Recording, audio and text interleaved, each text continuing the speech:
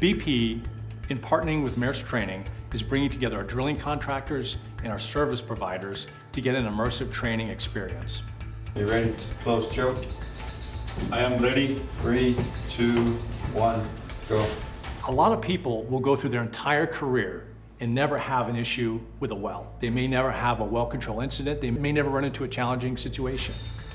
This training guarantees that they will have that situation.